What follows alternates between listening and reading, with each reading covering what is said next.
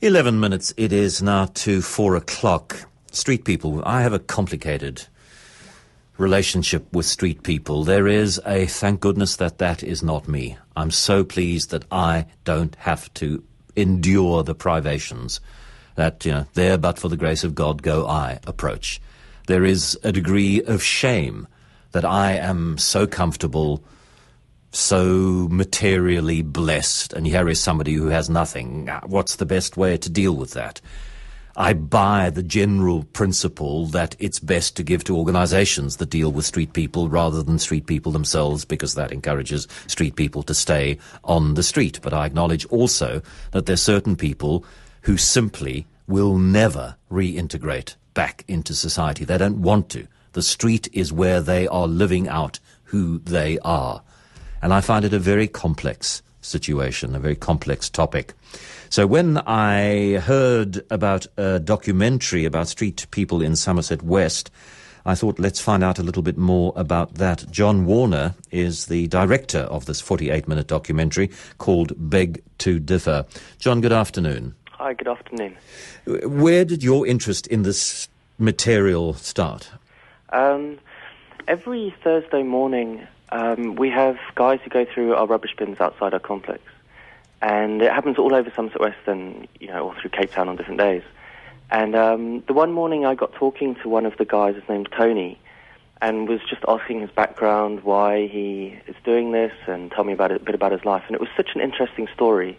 I'm a filmmaker, and so I asked him if later that afternoon he'd want to meet up and we could have a sit down and have a nice long interview on camera.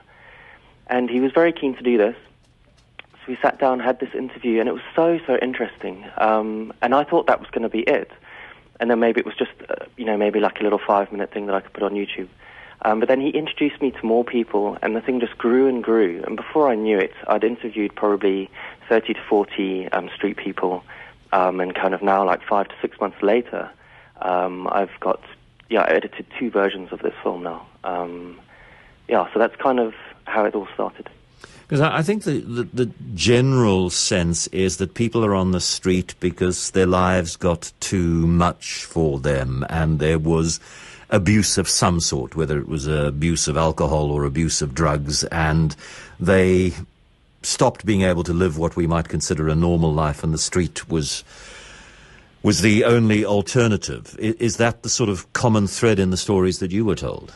Yeah, and that was probably one of the most striking and heartbreaking parts of making the film, was that I'm filming these people who are living in absolute squalor, whether it's in storm drains, basically just on the side of the road, but that is better than how life was at home, because of, as you said, the abuse in many various different forms.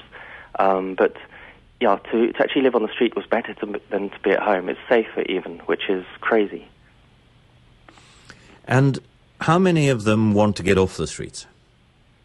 A lot of people that I spoke to were desperate to get jobs, were desperate to get off the street. It's obviously, when it comes down to it, it's not as simple as that, because I think a lot of people also get used to living on the street. So it would be quite a process to be integrated back into society, but that would be when you'd use places like shelters who could even do this slowly, but you could start at the shelter. Then they also have kind of communal houses. I think that, for most people it'll be a bit of a process because they've become so acclimatized to living on the street. I suspect that I'm not too different from most Cape Townians in that there's sometimes I drive past a street person, sometimes there is a street person begging at a street corner. On Tuesday mornings, which is when my garbage is picked up, there is a brigade of street people with their shopping trolleys who are going through our bins and taking out stuff which is not useful to us, but which is useful to them. And I'm with that Tuesday morning interaction, and I exercise in the mornings, and so on Tuesday mornings I'm running past a lot of people who are going through bins, and I'm always struck by the efficiency with which they do this, the neatness with which they do it, and the politeness and courtesy with which they acknowledge my presence in their world. Yeah. That was something that struck me as well with the first guy, Tony, that I interviewed. He explained to me the actual, almost like a hierarchy of structure to how they divide up the bins. The same week they have the same 5 bins.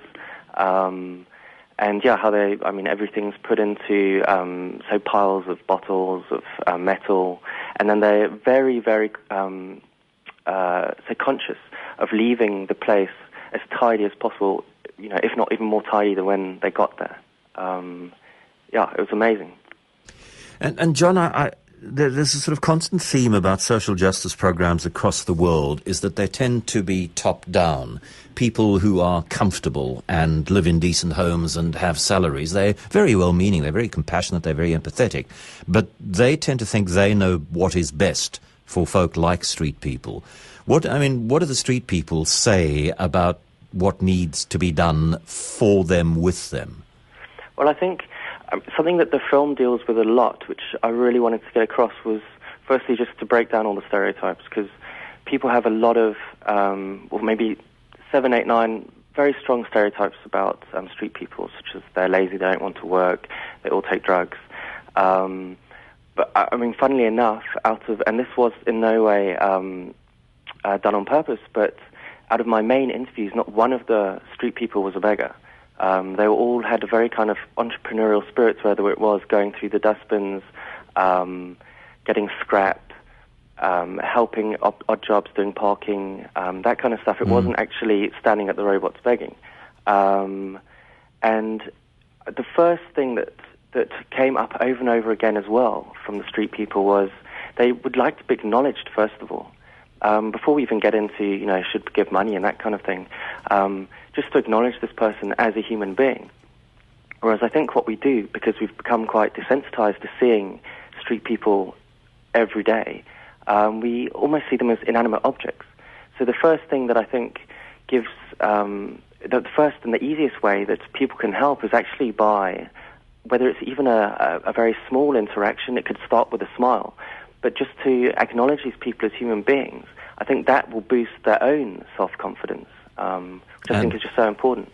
Do you have distribution for the film on SABC, ETV, anything like that? For the longer version of the film, I've got a few international distributors who are really keen, so we're in talks at the moment, and that's going to be going to film festivals.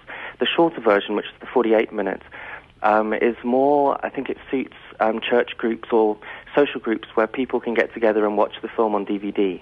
So that one can be got through either the Facebook page or my website.